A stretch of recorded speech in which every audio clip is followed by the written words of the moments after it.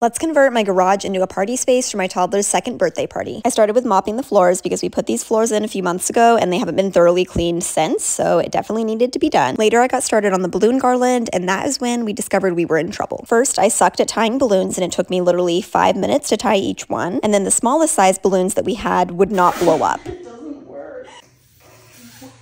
So we improvised and just blew up some of the bigger balloons small, and that kind of worked. Then my husband started securing the bottom of the balloon garland, and then I helped him lift it up top, and while he was doing that, I started working on the buzz cutout. It ended up being a lot smaller than I expected, but it was fine. Then I added in some more filler balloons, and then we started setting up the layout for the dessert table. Next morning, I set up the tables, and yes, I know these are so wrinkly. We tried everything we could to get the wrinkles out, and nothing was working. Overall, I liked how everything turned out. There's definitely things I would do differently next time, but I think it looked really cute.